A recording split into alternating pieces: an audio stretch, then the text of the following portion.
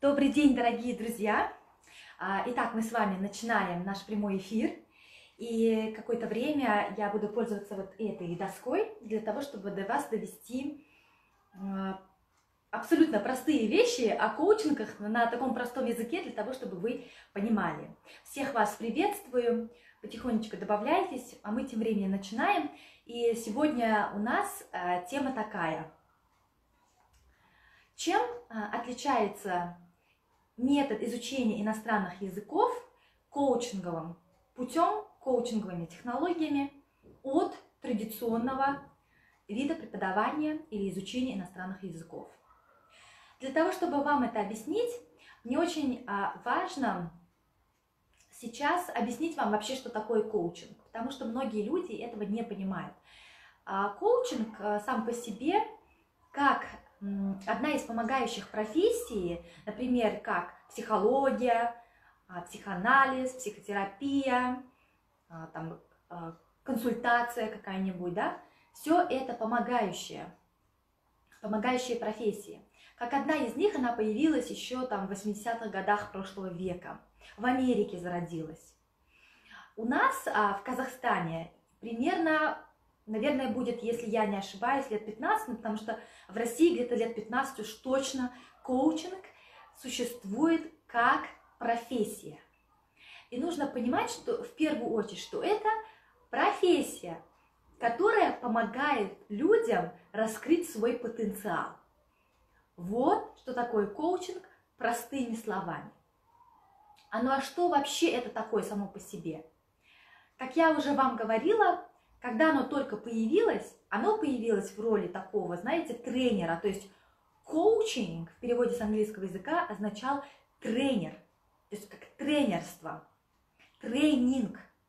И человек, который преподавал, его называли коуч, в смысле тренера.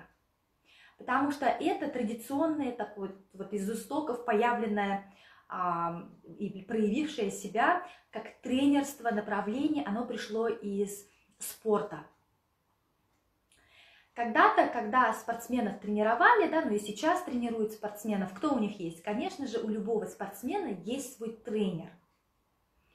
И он в основном как тренирует? Он говорит, я тебе даю техники, вот, например, футболиста тренирует, да, вот ты делаешь так, ты делаешь вот так. Повтори за мной. И человек повторяет. И что же получается? Тимоти Голви – это тот человек, который начинал любопытствоваться и интересоваться вот этим направлением. То есть он заметил одну такую закономерность, как, например, когда спортсмену говорят, делай, как я сказал, и дают ему физическую поддержку, как бы учат его физически, да, развивать свои способности и дают ему технику, объясняют, то почему-то победителем он в итоге не становится. Или мало кто становится победителем. И тогда Тимоти Голви, это человек, который является профессором Гарвардского университета, у него есть несколько книг, называется как «Внутренняя игра в гольф», и другая есть прекрасная книжечка, я вам рекомендую, «Внутренняя игра в теннис». И он впервые заметил, что, оказывается, когда ты человеку говоришь, вот делай как я, результат не таким получается. Побед в таком случае мало. Но когда, у него даже есть такое выражение, то есть когда ты направляешь фокус внимания вовнутрь человека, и ты помогаешь ему раскрыть свои внутренние какие-то внутренний потенциал, ты помогаешь ему перебороть, освободить его из каких-то страхов или же каких-то внутренних убеждений, блоков, стереотипов. Вот тогда человек получает колоссальное количество энергии, то есть он получает доступ к своей собственной энергии и понимает, что является его внутренней опорой. И вот тогда он может делать. И тогда даже не нужно увеличивать количество, там, не знаю, приседаний или еще каких-то технических упражнений. Сегодня 5 раз отжимаешься, завтра 25 раз для того, чтобы получить, или одержать какую-то победу. У Тимоти Голви есть прекрасное выражение. Он говорил вот о чем. Соперник в собственной голове страшнее того, кто находится рядом с тобой в поле гольфа. О чем это? О том, что мы порой с вами, обучаясь, практикуя, почему-то, если мы сейчас возьмем относительно изучения иностранных языков, мы не достигаем того уровня, который бы хотели. Мы почему-то своих целей не достигаем. Потому что что-то нам мешает. И как раз-таки коуч, если уже говорить вот современной терминологии, как Тимоти Голви, да, заложил основу, рядом с ним были еще такие прекрасные люди, как, там, допустим, Роберт Дилс сейчас этим занимается, да, это Томас Леонардо, это Джон Уитмар. И все эти люди, они стали применять коучинг. Вот, например, Томас Леонардо, он стал его использовать в финансовой сфере, ну а потом он уже перешел из предприятий, фокус внимания сместил на людей, на человеческие ресурсы и начал помогать людям раскрывать их внутренний потенциал, да? И тогда, исследуя вот это направление коучинг, они из вот этого традиционного понятия коучинга, как просто тренера, они его сделали более, знаете, вот стабильное название коучинга, да? Новое современное название. Буквально вчера я смотрела прямой эфир, это был, или вебинар с прекрасной женщиной, коучем уровня мастерства. Это Анна Лебедева в Эриксонском университете, где я сама обучалась и сейчас продолжаю обучаться. Она является мастером по коучингу. Она сказала, что ежегодно, когда проводит опрос, международная организация коучи, есть такой, да, ICF, International Coach Federation, Международная федерация коучей, ежегодно проделывают опрос, то есть они, ну, понятное дело, что они не просят людей, кто на вокзале, как говорит, да, Анна Лебедева, они идут в предприятия и спрашивают людей, что вы знаете о коучинге, на что они отвечают. Ну, коучинг – это консультант, какая-то часть людей отвечает, что это менторинг, это ментор, это может быть преподаватель, это может быть психотерапевт или психолог.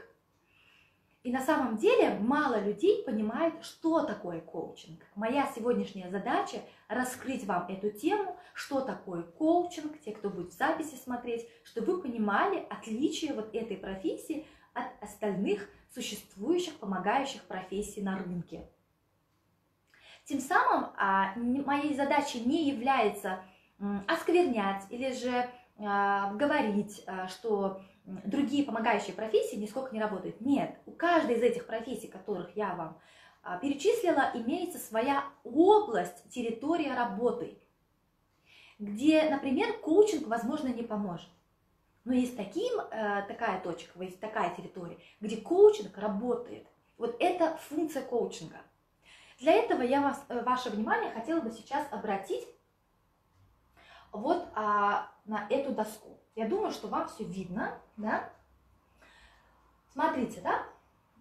У нас есть прошлое, будущее. Здесь написано «спрашивает, говорит». Кто такой коуч? Коуч – это тот человек, который задает вопросы. Вот я сейчас говорю коуч в чистом виде. Вот прям коуч-коуч, да? Это человек или обладатель такой профессии, который задает вопрос. Точно так же, как это делают, например, психологи. Как вы думаете, психолог задает вопрос, как бы он спрашивает, или он говорит? Психолог задает вопрос, только у него это направлено вот сюда как-то в прошлое, да? Психолог. Направленные в прошлое. Не зря психологи работают с детством. То есть они всегда спрашивают, а что в детстве у тебя было, а как это было и так далее. То есть когда вы приходите с какой-то проблемой к психологу. Если мы сейчас возьмем, например, коуча, то коуч, он тоже спрашивает, только его вопросы направлены на будущее. Вот это коуч. Он задает вопросы сильные, он этому учится, его специально этому учат. Сильные вопросы, которые помогают раскрыть потенциал человека. И у него вопросы всегда направлены в будущее, и у коуча всегда есть точка А, потому что он работает с результатом, Это solution focused coaching, то есть коучинг, направленный на решение проблем. У него есть всегда точка А и есть точка Б. Когда вы приходите изучать английский язык, например, методом коучинга, то коуч вам задает вопрос: а что вы хотите? А когда вы хотите этого достичь? А почему для вас важно учить английский язык сейчас? Почему именно сейчас вам важно это учить? Почему не вчера? Почему не до этого? Какого результата вы себе хотите? Когда вы хотите? Вот это то, как работает коуч. Если мы возьмем консультанта, то консультант, он говорит, в основном говорит, потому что он передает свой опыт.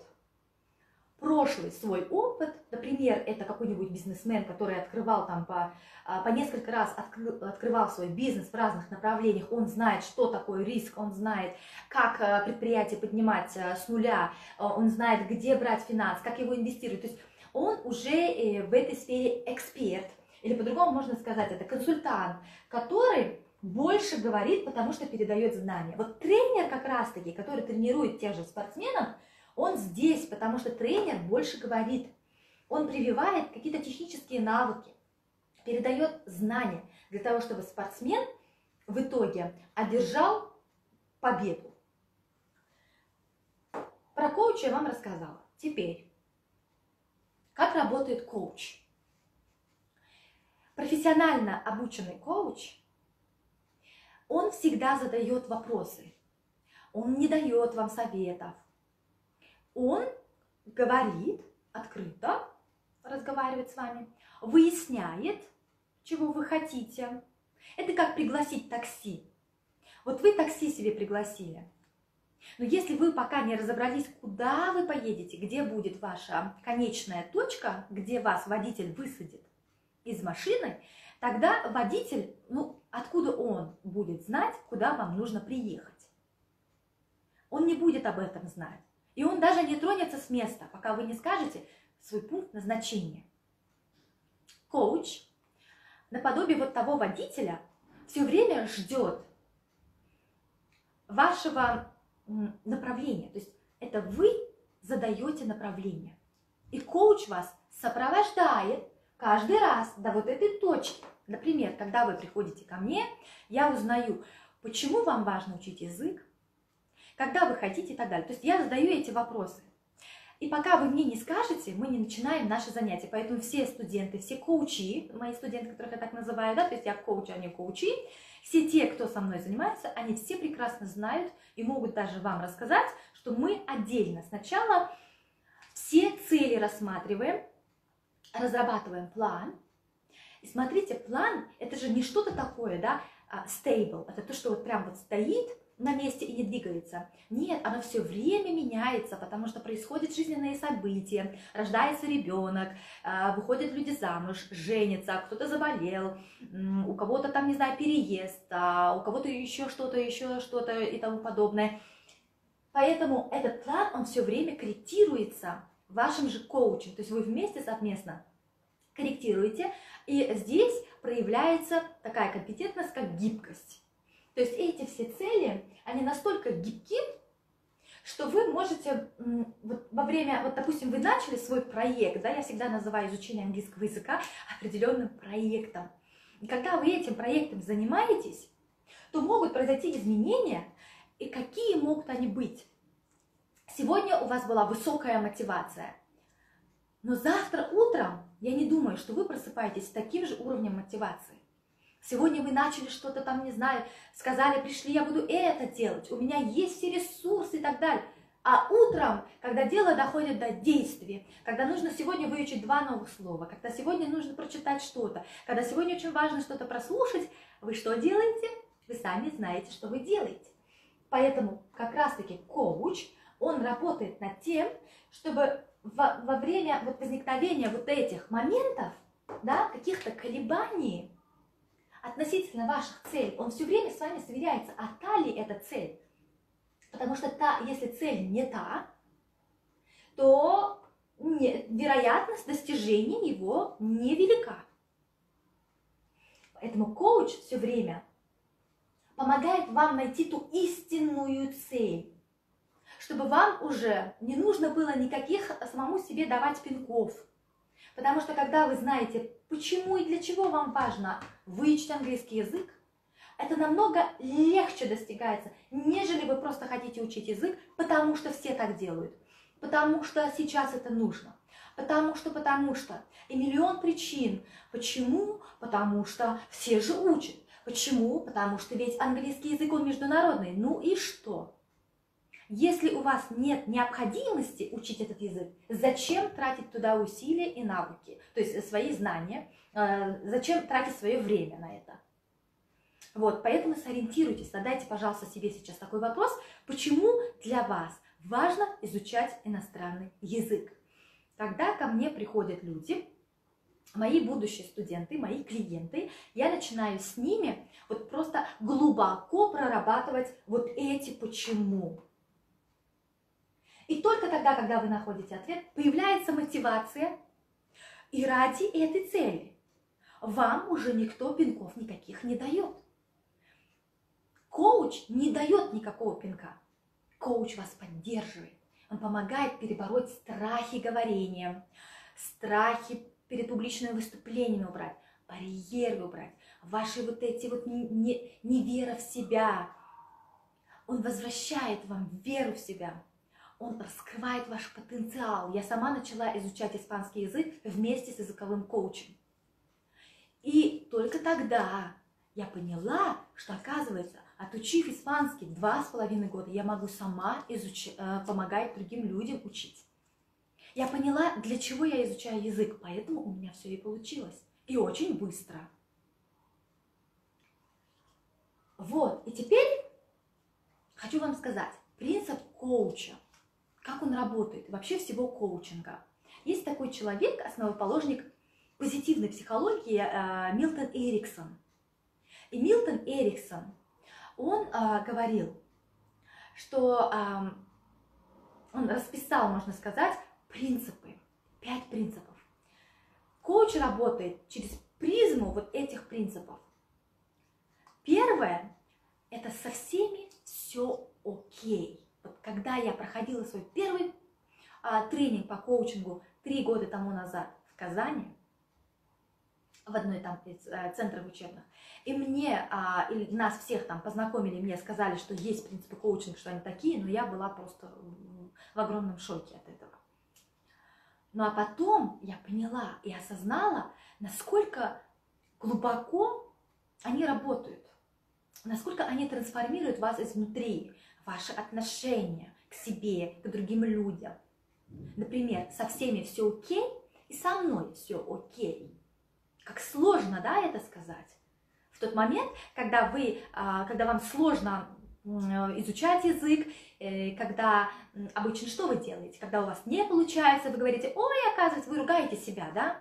И в тот момент сказать самому себе, со мной все окей, и с другим человеком все окей. Второе, это у каждого человека есть изначально, прямо по природе, заложенные свои ресурсы. У каждого человека есть ресурсы. Самое главное, нужно достучаться до этих ресурсов, понять, что является вашим ресурсом. За каждым, вот третий принцип, за каждым поступком лежат благие намерения. Обязательно за каждым поступком человека лежит что-то доброе, что он хотел до вас довести. Но, возможно, чуть иначе он до вас его довел. У каждого человека всегда есть выбор. И тот выбор, который он совершает, он самый наилучший. Так гласит 4-й принцип. И самый 5-й, последний. Изменения не только возможны, но они и неизбежны. И когда коуч смотрит вот через призму вот этих принципов на своего клиента, тогда у него появляется тотальная вера в колоссальный ресурс своего клиента. Он начинает понимать, он осознает, что у этого человека есть ресурс. Любой человек, который работает со мной, способен выучить иностранный язык. Я верю в каждого человека, кто работает со мной. Это от чистого сердца, я верю. И на самом деле так и получается. Просто мешают стереотипы, блоки, наши внутренние, страх, какие-то убеждения, может быть, пришедшие из постсоветского пространства, может быть, еще откуда-то. Вчера ко мне написала одна женщина, сказала: Назгуль, я изучаю иностранный язык сама, самоучка, но я закупилась там книгами и так далее, тому подобное, я учила, я ходила. Но у меня ничего не получается, я такие эти времена не могу выучить. Наверное, пришло время бросить изучение языка. Представляете, сколько времени, сколько энергии, сколько финансов было вложено, инвестировано, можно скажем так, да, для того, чтобы потом все было коту под хвост. И вот в эти моменты я, конечно же, пригласила эту женщину на языковую сессию, коуч-сессию. А там выбирать нет, пока я не получила ответа, но, возможно, придет, и мы поработаем. Вот именно в такие моменты коуч с вами работает. И сейчас я буду переходить именно в разницу преподавания иностранных языков, коучингового метода, и чем же оно отличается от традиционного метода преподавания. Вот если мы вернемся опять-таки, да, вот сюда, то давайте будем говорить так. Есть чистый коучинг, который никогда не дает советов, никакого знания не передает. Коуч слушает, задает вопросы самые глубинные,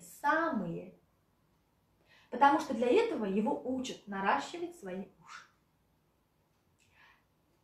Теперь, если мы говорим про лингвокоучинг,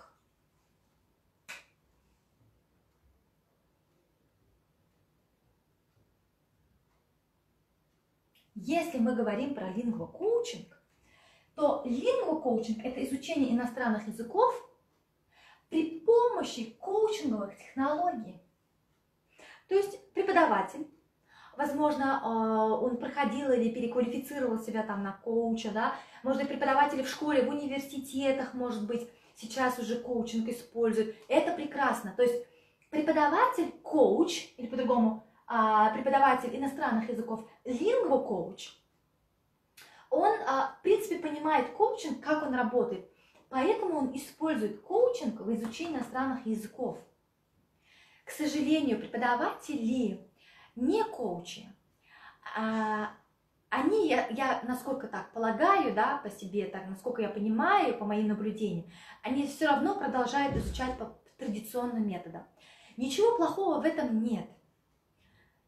Но поймите, что времена меняются, и тем более сейчас, в наше современное время с вами, когда там миллионы методик, когда миллионы сейчас researches, да, каких-то исследований проводятся над мозгом человека, раскрывается потенциал. Люди раньше, например, 10 лет тому назад не учили иностранные языки так активно, как это делают сегодня.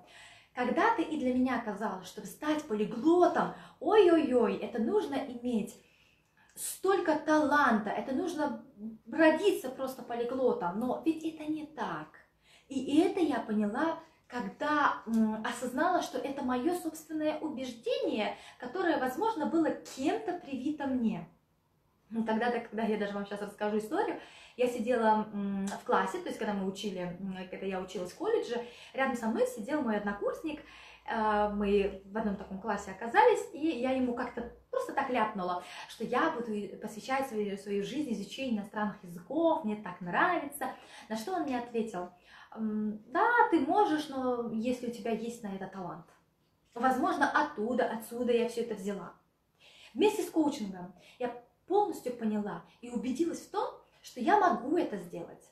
И это я рассказываю вам, что вы тоже можете это сделать. Время, что было 10 лет тому назад и сейчас, очень сильно отличается. И изучение иностранных языков является компетенцией основной или одним из основных компетенций будущего человека, человека будущего. А будущее, оно не за горами, оно здесь. И в течение 5 лет у нас в Казахстане, и они сейчас происходят, но и произойдут колоссальные изменения в области образования, потому что многие сейчас именно переходят на коучинговый подход изучения не только иностранных языков, но и преподавания других предметов. Потому что это очень эффективно. На самом деле оно качественно, это качественно другой уровень. Оно развивает нашу осознанность. А осознанность вы уже не раз слышали, да, наверняка. Про мозг сейчас идут очень много исследований. Почему? Потому что мы с вами в каком-то переходящемся сейчас в режиме находимся, в другой совершенно мир. Мир изменился. Да, на самом деле мир не тот. И когда мы говорим, давайте вернемся к лингвокоучингу, преподаватели, да, давайте вот некое сравнение или параллель проведем. Вы в школе, в университете встречали такого преподавателя, но, возможно, они есть, потому что есть прекрасный, настоящий преподаватель с большой буквой, который коучинговый метод в неосознанном таком вот стиле использует. Это самые мудрые, самые такие вот преподаватели, любящие свою работу. Но в основном я могу сказать из своего же опыта, что когда в классе 15, 20, 25 человек, то преподаватель не может обратить внимание каждому из детей. Тоже в университете. Преподаватели просто или не успевают, или у них не хватает ресурсов, или не хватает технологий, знаний. То есть они не могут вот эту вот обучающую программу персонализировать. Коуч это сможет сделать. Почему? Почему мы с вами выясняем, вот когда, прежде чем как двинуться с точки А на точку, по направлению к точке Б, почему мы с вами проясняем четко цель? Почему? Это называется персонализация обучения. И это просто тренд сейчас, да, на рынке. Почему? Потому что вот как раз-таки Тимоти Голви, когда раскрывал, то есть он когда стал пропагандировать, да, суть нового понятия коучинга, не того традиционного тренера, который говорит: я сказал, а ты за мной повтори, когда он помогает раскрывать потенциал, то он какое дал обозначение коучингу? Что коучинг не учит, коучинг помогает человеку учиться. И представляете, обучаясь коучингом, вы раскрываете весь свой потенциал вообще в других своих жизненных целях, в других сферах, не только в английском языке. Те, кто со мной занимались, мы работали вместе в течение года, 9-8 месяцев. У этих людей даже трансформировалось вот это сознание, мышление, оно стало шире, и люди стали заглядывать даже в другие языки, и у них менялась жизнь. Насколько это ценно, представляете себе, да? Каждое занятие, где коуч обращает внимание на вас, вся программа под вас подстроена, обработана. Когда вы приходите на обучение в коучинговом формате, да, в фокусе внимания сидит сам ученик. И он создает партнерство со своим коучем. Значит, один из основных принципов коучинга – это повышение осознанности путем понимания, для чего вы это хотите, для чего вам учить язык. И когда вы это поняли, то вы вместе создаете партнерство вместе со своим коучем. Когда традиционный преподаватель, к сожалению, не всегда может это сделать. Там идет в основном директива. Что такое директива? Это когда преподаватель давит своим авторитетом. Ну, это на самом деле выглядит так. Я сказала, что нужно сделать вот это домашнее задание, ты сделал или нет, говорит преподаватель. В то время, когда коуч задает ему вопросы, по какой причине у него это не получилось, как бы он хотел тогда себе дать домашнее задание, чтобы он это сделал, как должно выглядеть домашнее задание, чтобы он все-таки сел и это сделал. Или насколько важно тогда учить язык, или какие задачи может человек поставить перед собой для того, чтобы ему было просто кайфово и приятно делать какие-то упражнения дома. В коучинге партнерство – это очень важно. И теперь перейдем к ответственности. 80% ответственности за конечный результат в школах, в университетах несет преподаватель. Он ответственен. Он несет как будто бы ответственность за ваш результат. И тем самым результата не добивается. Потому что ученик от себя убирает, отдаляется от ответственности. Здесь в коучинге, если вы готовы учить иностранный язык именно коучинговым подходом, тогда вы должны будете готовы брать ответственность за свой результат. 80% ответственности за конечный результат несет ученик. студент ответственен за свои результаты. Коуч берет 20% ответственности. Почему? Потому что в ответственность коуча входит организация этого обучающего процесса, умение дать необходимый ресурс, объяснить, где нужно, проработать вашу цель, вести вас, даже не вести, а сопровождать. Потому что вы не ребенок, который не несет никакой ответственности. Вы взрослый человек, исследователь иностранного языка. И вместе с вами тогда коуч работает, и вы достигаете продуктивно работы, вместе, совместно работая. Тогда вы берете ответственность. Если вы готовы работать коучинговым методом, учиться коучинговому методу, вы обязательно должны вырасти и созреть. Это очень важно. Это вот крайне важно. По-другому результата ждать не нужно. Либо вы ходите на занятия и выполняете домашнее задание, берете ответственность, или там придумываете себе, включаете творчество и так далее, либо нет. Также коуч всегда видит, куда вы идете, работать с вашей мотивацией. Вот прям без мотивации изучение языка сложно. Конечно, мотивация бывает разная, да, например, мотивация от, это когда прямо сейчас вам надо, и вы работаете. Мотивация к, когда вы куда-то идете. Коуч профессионально замечает, где у этого человека, там есть такое понятие, как метапрограммы, не буду вас сильно грузить информацией, но есть такое понятие, как метапрограммы. Человека коуч профессиональный сразу понимает, кто он по метапрограмме. Если он замотивирован и по направлению к своей цели, достичь своей цели, коучинг вот как раз-таки для вас. Также обучение в коучинговом стиле, оно творческое. Здесь нет книг. Книги, они есть. Книги вы сами выбираете. Книги вы сами приносите. Они есть, но для того, чтобы, знаете, вот такой чекап сделать. Да? Ну, давайте там вот эту тему возьмем, просмотрим лексику, выучим, как вам. Не нравится эта книга, давайте другой. И мы не идем в коучинговом стиле страница за страницей, параграф 5, страница такая, упражнение 7. Нет, это не так работает. К сожалению, в традиционном подходе книга, вот, преподаватель следует за книгой, потому что у преподавателя расписан весь план. Весь учебный план на целый год. Я не знаю, как работает в учебных центрах. Наверняка есть прекрасные преподаватели, которые умеют игровые формы подключать, да? Мнемотехники и так далее. Сейчас очень их много. Но тем не менее, преподаватель, он следует за книжкой. То есть, если вы приходите в учебный центр, то вам говорят, вот грамматика, вот vocabulary, да? Они у меня тоже есть. Просто я с ними по-другому работаю, как коуч. И здесь большой упор делается на творчество. Опять-таки, как вообще это творчество раскрыто в себе, да? Коуч задает вопросы. Как это можно сделать по-другому? Как это выглядело бы по-другому? Что бы вы хотели сейчас сделать? Даже, вы знаете, преподаватель очень долго готовится к своим занятиям, берет ответственность. Даже если тема неинтересная, к сожалению, да, но для студента неинтересна. Но тема интересна для преподавателя. Может быть так. И он будет вести вас. В данном случае коуч так не работает. Он всегда спрашивает, интересно ли вам, хотите ли вы, спрашивает у вас разрешение. Обязательно. Ну и все занятия проходят весело, интересно, легко, с удовольствием, с огромным количеством энергии, которую можно вот прямо направить на изучение языка.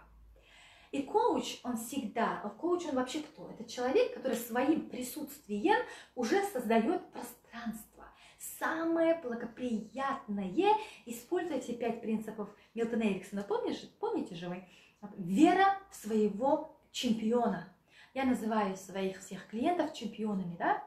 Они обязательно так или иначе достигают своих целей, так или иначе они говорят на языке, потому что мы отрабатываем совместно все страхи, которые появляются с каждым уровнем изучения языка, с каждым разом. Какой-то страх относительно, там, не знаю, говорения, произношения, еще чего-то, блоки, стеснение. Все это убирает коучинг, он как будто бы расправляет крылья, и вы уже готовы лететь. Поэтому здесь коучинг, он еще систематизирует ваши знания, работает с 5 принципами Милтона Эриксона, и он эмоционально, можно сказать, компетентен. Потому что это тот человек, который может благоприятную обстановку создать своим присутствием. И тогда студент спокойно учится. У него тут нет места осуждению, непринятию, нет какой-то насмешки.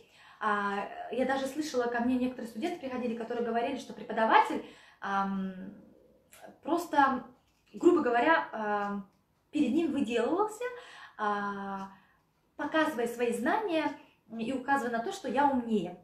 То есть если в традиционном преподавании там есть такое, что я умный, я обученный преподаватель, вы студенты, так что я говорю, то вы и делаете, то здесь в коучинге равные права. Вот. Если сейчас резюмировать то, о чем я говорю, коучинговый метод, почему он эффективный, чем он отличается, я вам уже сказала, почему он эффективный. Поэтому сейчас вы, наверное, уже сами понимаете, почему он эффективный. Потому что он работает через принципы Милтона Эриксона, да, ну, например, эриксоновский коучинг, я эриксоновский коуч. Со всеми все окей, у всех есть ресурсы, каждый выбирает из того, что есть, его выбор самый наилучший на данный момент. За всеми действиями лежат благие намерения. И, конечно же, изменения, коуч верит в то, что каждый человек может измениться, что каждый человек может поменять свой подход к изучению языка. У меня даже есть такие студенты, которые учат грамматику, от которого все люди просто закрывают тему грамматики. Я сама одна была из таких студентов. Нашли другой путь изучения иностранных языков посредством метафор. Они уже все вот эти времена учат совершенно по-другому. А что это для меня? А что это для меня? И я как коуч помогаю и задаю вопрос. Еще один момент, то, что я хочу вам пояснить, в лингвокоучинге коуч, он перенимает, получается, полностью все принципы коучинга, да? Но также в какой-то момент, например, он может брать элементы преподавателя, просто стать преподавателем, ну, например, когда нужно какие-то знания, да, передать, все равно, так как он эксперт, он это делает, но не как традиционный преподаватель, то есть он это делает посредством своих вопросов и передает это коучу, то есть он подбирает тот язык человека, на котором он может эту информацию ему передать, так, чтобы он понял. Вот. И здесь он может консультировать, да, при каком-то моменте он может консультировать. Вот, разные роли, то есть я могу в какой-то момент как консультант работать со своими студентами, как традиционный преподаватель, потому что в традиционном преподавании есть очень хорошие моменты, которых можно взять, да, но только это передается посредством коучингового подхода. Вот, еще хочу вам сказать, что коучинг это вот реально профессия, это вот профессия настоящего и будущего. Потому что она настолько эффективна, она, знаете, каждый раз, когда вы получаете от своего коуча, вот вы в тупике, вы не знаете, как это выучить, и кто-то вам снаружи просто задал вопрос, понаблюдав, понимая вас, на вашем языке задал вопрос, то вы развиваете у себя еще и нейронные связи. Получается, вы находите такой ответ, о котором вы даже не задумывались. Это называется слепые зоны людей. Вы находите это, и после этого идет совершенно другой сдвиг в вашей работе. И, конечно же, например, если мы говорим про изучение языка, то же самое. Когда человек ко мне приходит и говорит, у меня уже там ребенок, у меня уже нет времени, у меня уже... И когда я спрашиваю, а вам важно, вот насколько вам важно сейчас изучать язык? Какая ваша мотивация, мы начинаем его измерять. В коучинге все измеряется. И когда я, например, спрашиваю, а по шкале от 1 до 10 у вас где мотивация, он мне говорит, ну, на 2. А потом, поговорив и выясняя причину, коренную причину, почему человек сейчас так говорит, мы уже редактируем наши цели, ставим, возможно, новые цели, и он получает такую внутреннюю мотивацию, когда он соединяется с той ценностью, для чего ему важно это делать. Когда он находит ответ, ему легче идти, он как будто бы реабилитируется, и в следующий раз приходит такой, с такими крыльями огромными, которые успели вырасти за неделю. Говорит, а я сделал это, я прочитал это, я выучил это, я поговорила с этим, с тем и так далее. Поэтому и говорят, что коучингом можно в разы быстрее выучить иностранные языки, и это возможно. Пробуйте, пожалуйста. И почему же такой вот был вопрос у меня? Почему ваши занятия стоят дорого? Слово «дорого» — это относительно, смотря что вы называете дорого. У меня почему так стоит? И почему у языковых коучей работа стоит дороже? Потому что языковой коуч все время в себя вкладывается. Это человек, обреченный на обучение, ну, обреченный в хорошем смысле этого слова. Он дал себе слово развиваться самостоятельно, ходить к своему ментору. У меня есть супервизор, у меня помимо этого есть 3 преподавателя по испанскому языку. Это из Барселоны, из Кубы и из Колумбии. И у меня еще был языковой коуч, но сейчас я уже, когда полностью поняла, как этот процесс построен, когда я уже выработала у себя привычку, когда я уже поставила планы, и сейчас я все это вовсю внедрила, сама стала преподавателем испанского языка, то все как бы идет как надо, вместе с коучингом у меня все это получилось, и я сейчас хожу к 3 преподавателям, у кого-то я учусь чему-то, другому только практикую, третий там слушание и так далее. Какие-то определенные навыки, я к ним хожу для этого. И то сейчас уже с октября месяца у меня будет лишь 1 преподаватель. Вот. Коуч постоянно обучается. У коуча есть свой коуч. И все это стоит денег. Обучение коучингу не стоит так дешево. Поэтому, когда коуч работает над собой и столько в себя инвестирует и дает колоссальные результаты за короткое время, такая работа не может стоить дешево. Вот. Ответила, я так думаю, на вопросы многих людей, кто интересовались и задавали такого рода вопросы. И сейчас, финализируя свою речь, я хотела бы посмотреть, я вообще сейчас камеру не так поставила, хотела бы посмотреть, сколько из вас здесь есть. Ага, задавайте, пожалуйста, ваши вопросы, друзья, дорогие друзья. Если у вас вопросы, пожалуйста, задавайте. Плохо слышно. Ага. Угу. Угу. Есть ли у вас вопросы, пишите, пожалуйста.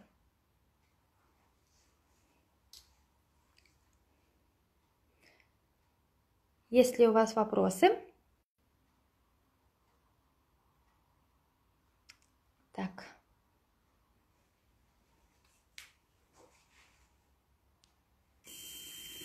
Сейчас я вижу вас. Скажите, пожалуйста, есть ли у вас какие-нибудь вопросы?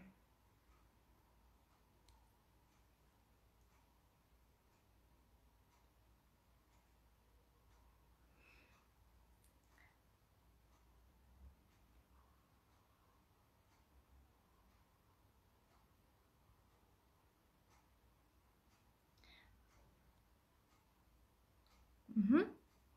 Пишут психология, но психология, она очень сильно отличается от коучинга, да, и там и здесь задают вопрос, но психология, она в основном направлена, все равно она направлена в прошлое, да, коучинг всегда направлен на будущее и ориентирован на решение вашей задачи.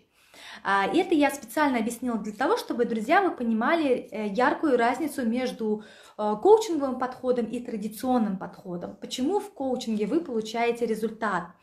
Вот. И что такое вообще лингвокоучинг? Да? Это вот реальное направление в современном мире изучения языков. Это даже революционный подход изучения иностранных языков для тех, кто понимает.